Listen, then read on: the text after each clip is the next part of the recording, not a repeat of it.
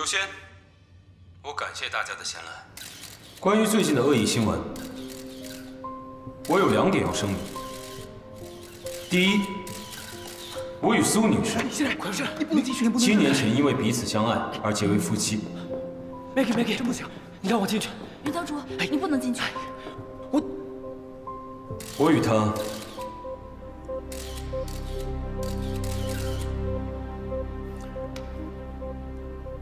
互相信任，一路扶持，绝没有因为异地而背叛彼此，更没有外人所传的分居、离婚、私生子、堕胎等恶意行为。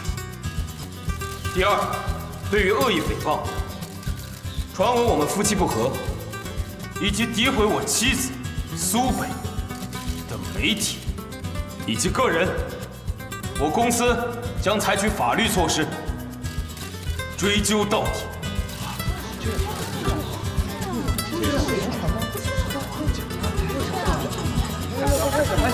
陆总，麻烦看一下这里好吗？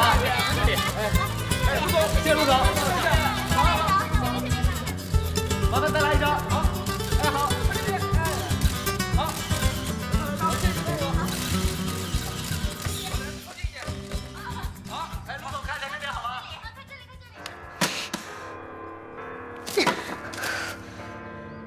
都这步了，你为什么还要维护他？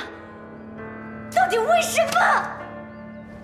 再陆先生，再接受一下我们的采访好吗？陆先生，再接受一下我们的采访好了，不要别急了，先别走吧。陆先生，再接受一下我们的采访啊。先别走吧。你不准备把你查到的东西拿出来吗？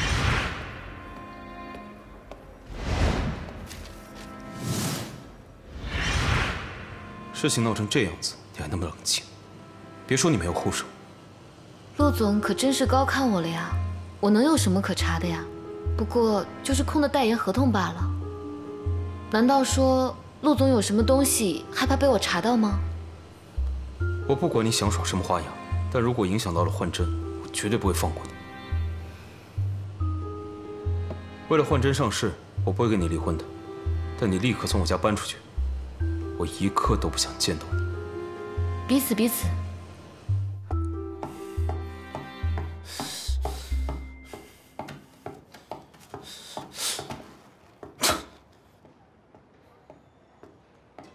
滚出去！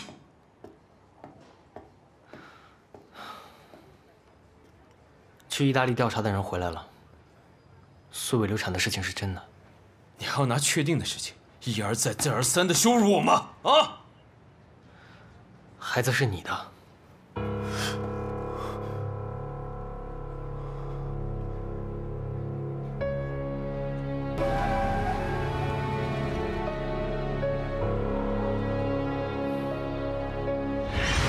苏北到意大利以后，因伤心过度患上了心碎综合症。发现怀孕的时候已经晚了，孩子确实是9周，可以确定是在国内怀上的。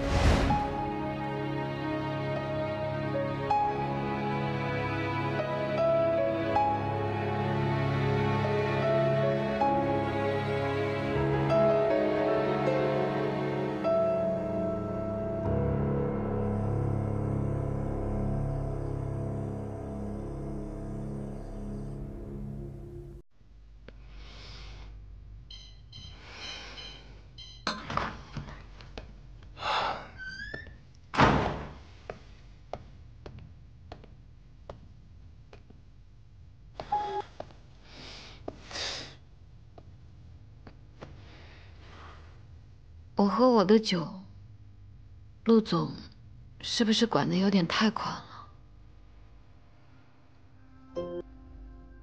这孩子是我的，你为什么不告诉我？告诉你？告诉你什么呀？告诉你，孩子是你的，你会信吗？你倒是那么凶。说话又那么残忍，我敢吗？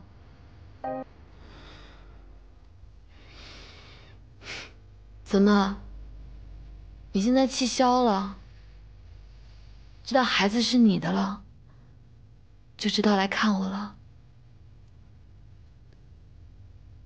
那，你是来看我笑话呢，还是来可怜我呀？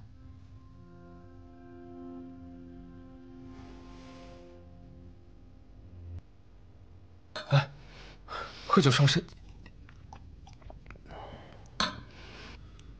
当我知道孩子存在的那一刻，我就已经体无完肤了。你不觉得你现在来看我，有点太晚了？